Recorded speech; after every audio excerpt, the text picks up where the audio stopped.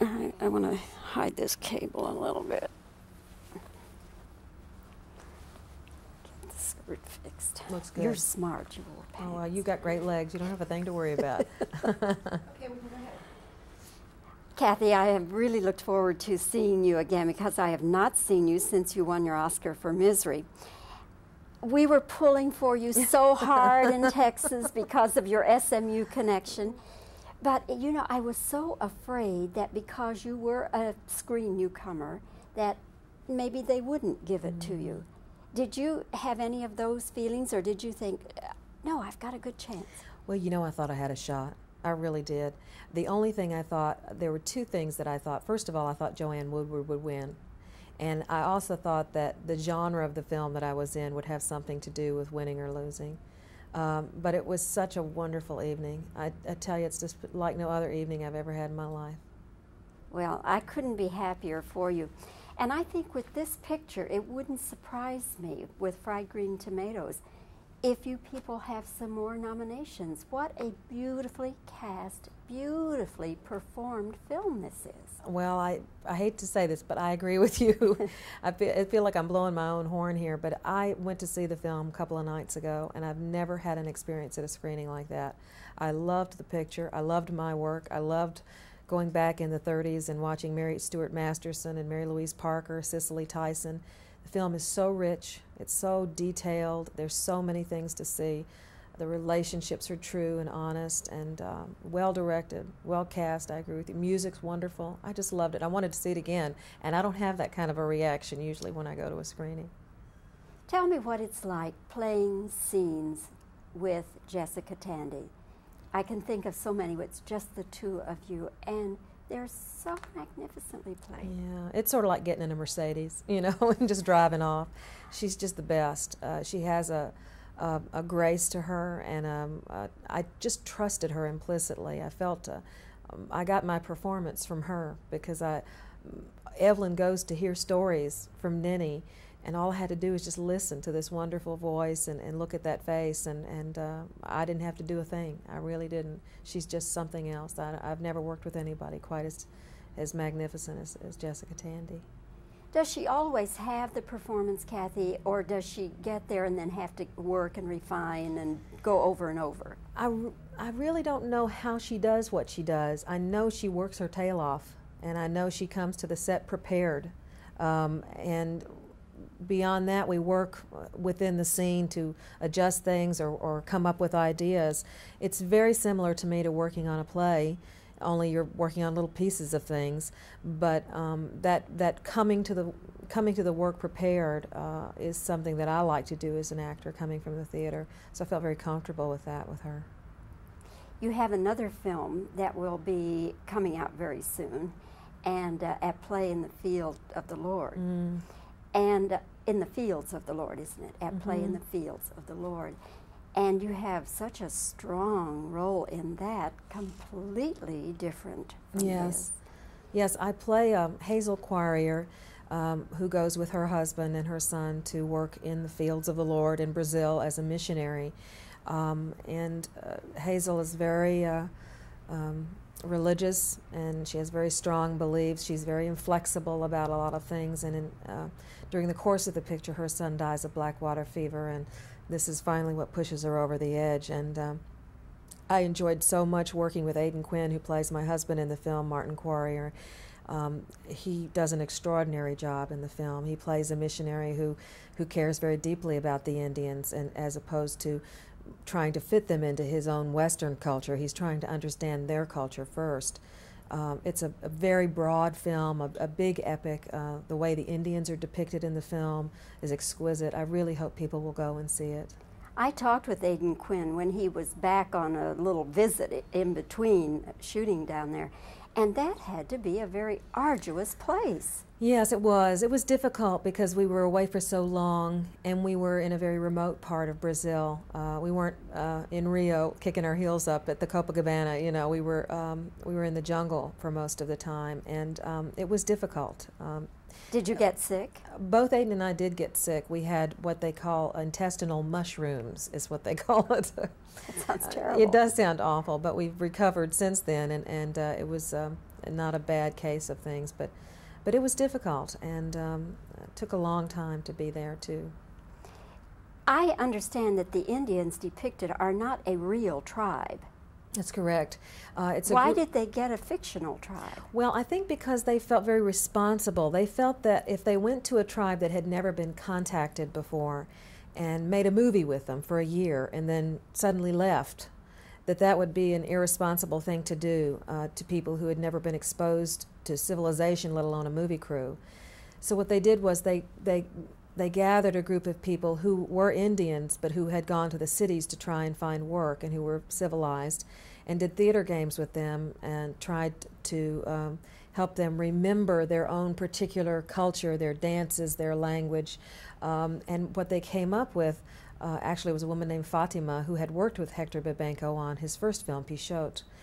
They came up with an extraordinary group of people that looks like a real Indian tribe with their own language, their own customs, their own dances, and they were extremely professional, these people on the set. Could they understand you people? Could you communicate with them? Well, we did a lot of sign language, a lot of mime, you know, but they were lovely people. In fact, one evening in the jungle, one of the Brazilians had a child there, and his wife came out from the city with the baby, and the Indians christened him. And it was a wonderful evening. Stenio Garcia, who plays Boronai, the head of the tribe, lifted the baby up with a little white feather headdress on, and it was just wonderful. We all danced and with our palm headdresses on. It was extraordinary. Well, Kathy, I could sit here the rest of the day and talk with you, and we wouldn't run out of conversation, I'm sure. But anyway, congratulations on both of your performances. Thank you. And I hope that both films do extremely well. I can almost predict that in Texas, Fried Green Tomatoes is going to be a hit. I hope so. Please say hello to everybody in Texas for me. Thanks, Kathy. Thank you. This cable a little bit. Fixed. Looks good. You're smart. You wore pants. Oh, well, you've got great legs. You don't have a thing to worry about. Okay, we can go ahead. Kathy, I have really looked forward to seeing you again because I have not seen you since you won your Oscar for Misery. We were pulling for you so hard in Texas because of your SMU connection. But, you know, I was so afraid that because you were a screen newcomer that maybe they wouldn't give it to you. Did you have any of those feelings, or did you think, no, I've got a good chance? Well, you know, I thought I had a shot. I really did. The only thing I thought, there were two things that I thought. First of all, I thought Joanne Woodward would win. And I also thought that the genre of the film that I was in would have something to do with winning or losing. But it was such a wonderful evening. I tell you, it's just like no other evening I've ever had in my life. Well, I couldn't be happier for you. And I think with this picture, it wouldn't surprise me with Fried Green Tomatoes if you people have some more nominations. What a beautifully cast, beautifully performed film this is. Well, I hate to say this, but I agree with you. I feel like I'm blowing my own horn here, but I went to see the film a couple of nights ago, and I've never had an experience at a screening like that. I loved the picture. I loved my work. I loved going back in the 30s and watching Mary Stuart Masterson and Mary Louise Parker, Cicely Tyson. The film is so rich, it's so detailed, there's so many things to see. The relationships are true and honest and well directed, well cast. I agree with you. Music's wonderful. I just loved it. I wanted to see it again, and I don't have that kind of a reaction usually when I go to a screening. Tell me what it's like playing scenes with Jessica Tandy. I can think of so many. It's just the two of you, and they're so magnificently played. Yeah, it's sort of like getting in a Mercedes, you know, and just driving off. She's just the best. She has a grace to her, and I just trusted her implicitly. I felt I got my performance from her because Evelyn goes to hear stories from Nenny And all I had to do was just listen to this wonderful voice and look at that face, and I didn't have to do a thing. I really didn't. She's just something else. I've never worked with anybody quite as magnificent as Jessica Tandy. Does she always have the performance, Kathy, or does she get there and then have to work and refine and go over and over? I really don't know how she does what she does. I know she works her tail off, and I know she comes to the set prepared. And beyond that, we work within the scene to adjust things or come up with ideas. It's very similar to me to working on a play, only you're working on little pieces of things. But that coming to the work prepared is something that I like to do as an actor coming from the theater. So I felt very comfortable with that with her. You have another film that will be coming out very soon, and at Play in the Field of the Lord. And in the fields of the Lord, isn't it? At Play in the Fields of the Lord. And you have such a strong role in that, completely different from this. Yes, I play Hazel Quarrier, who goes with her husband and her son to work in the fields of the Lord in Brazil as a missionary. Hazel is very religious, and she has very strong beliefs. She's very inflexible about a lot of things, and during the course of the picture, her son dies of black water fever, and this is finally what pushes her over the edge. And I enjoyed so much working with Aidan Quinn, who plays my husband in the film, Martin Quarrier. He does an extraordinary job in the film. He plays a missionary who cares very deeply about the Indians, and as opposed to trying to fit them into his own Western culture, he's trying to understand their culture first. It's a very broad film, a big epic. The way the Indians are depicted in the film is exquisite. I really hope people will go and see it. I talked with Aidan Quinn when he was back on a little visit in between shooting down there, and that had to be a very arduous place. Yes, it was. It was difficult because we were away for so long, and we were in a very remote part of Brazil. We weren't in Rio kicking our heels up at the Copacabana. You know, we were in the jungle for most of the time, and it was difficult. Did you get sick? Both Aidan and I did get sick. We had what they call intestinal mushrooms, is what they call it. That sounds terrible. It does sound awful, but we've recovered since then, and it was not a bad case of things, but it was difficult, and it took a long time to be there, too. I understand that the Indians depicted are not a real tribe. That's correct. Why did they get a fictional tribe? Well, I think because they felt very responsible. They felt that if they went to a tribe that had never been contacted before and made a movie with them for a year and then suddenly left, that would be an irresponsible thing to do to people who had never been exposed to civilization, let alone a movie crew. So what they did was they gathered a group of people who were Indians but who had gone to the cities to try and find work and who were civilized, and did theater games with them and tried to help them remember their own particular culture, their dances, their language.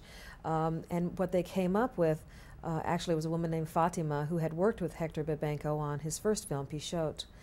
They came up with an extraordinary group of people that looks like a real Indian tribe with their own language, their own customs, their own dances, and they were extremely professional, these people on the set. Could they understand you people? Could you communicate with them? Well, we did a lot of sign language, a lot of mime, you know, but they were lovely people. In fact, one evening in the jungle, one of the Brazilians had a child there, and his wife came out from the city with the baby, and the Indians christened him.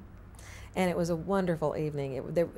Stenio Garcia, who plays Boronai, the head of the tribe, lifted the baby up with a little white feather headdress on, and it was just wonderful. We all danced and with our palm headdresses on. It was extraordinary.